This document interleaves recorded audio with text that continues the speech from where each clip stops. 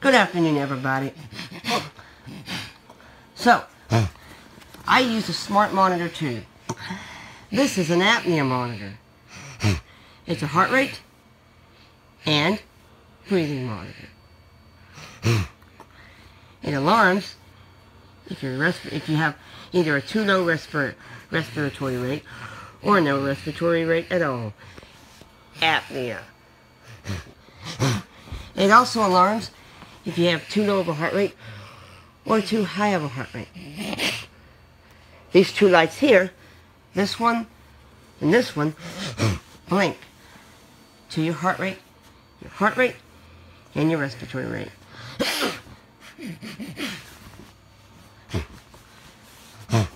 The monitor gets the data from lead wires that go to a belt system. It's a lead and belt system. Here are two lead wires. The white goes on the right. The left, or the black goes on the left. And they go to this belt. So, when this is on me, this goes on my chest. This part with the white goes on the right. And this part with the black will go on the left.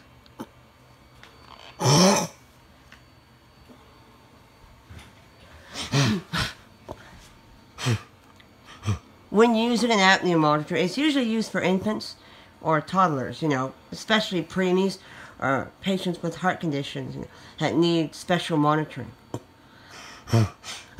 You don't see these too much in trach patients who are on ventilators. Now, if they have like a trach mask or a T-piece, then it's not too uncommon to find one of these in a trach patient's home. However, if they're on a ventilator, since the ventilators, that's pretty much the apnea monitor, because it's either assisting with breathing and or doing the breathing for the patient, depending on the respiratory or neurological disorder they may have and or genetic disorder. So, when you're using one of these, you have to do a self-test. Well, it's not really a self-test considering, wait, let me zoom out. Okay. It's not really a self-test considering you take part in setting up the test, initiating the test. This is to check that the monitor, the leads, and the whole entire circuitry works properly. Do you see these holes right here? You'll remove the lead wires from the belt.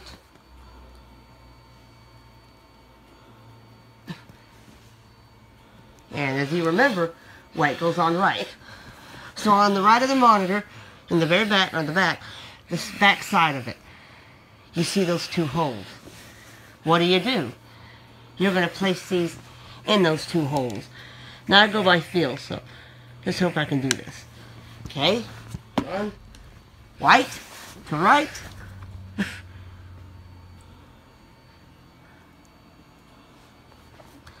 I think my introduction in the video was too long, so I hope it gets at least one view. And then, black to left. Make sure they are connected to the patient cable. Make sure the patient cable is connected to the machine. Now, use this button to turn on the apnea monitor. This button. When you turn it on, it'll do a self-test, and it'll start the actual user test.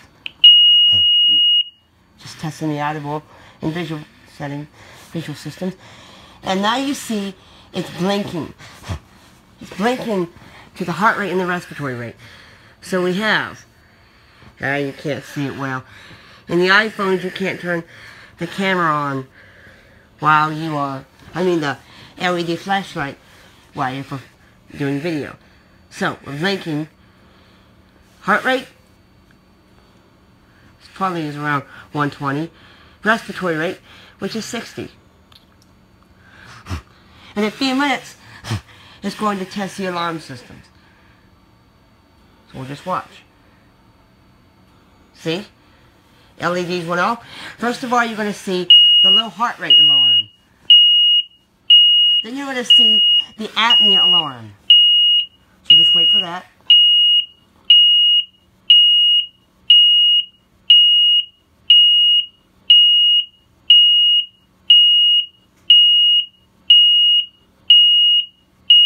Apnea.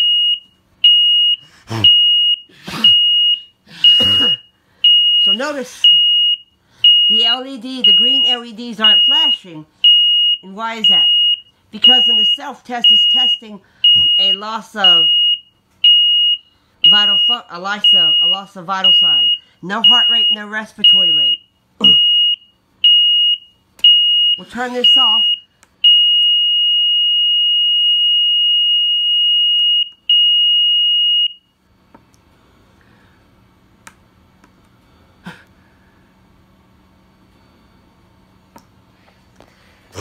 Now, even though I did it right, when you do the self-test, it sounds like you've triggered the sibling alarm.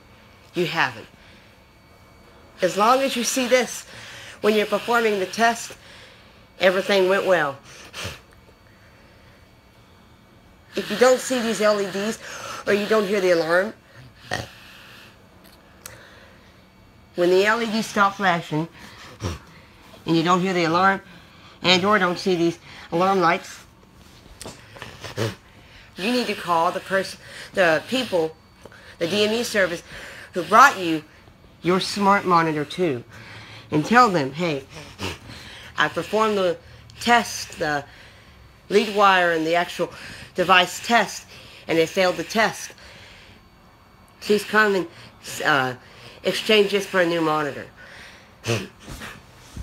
So this is why you need to perform the lead wire out-of-bone visual test.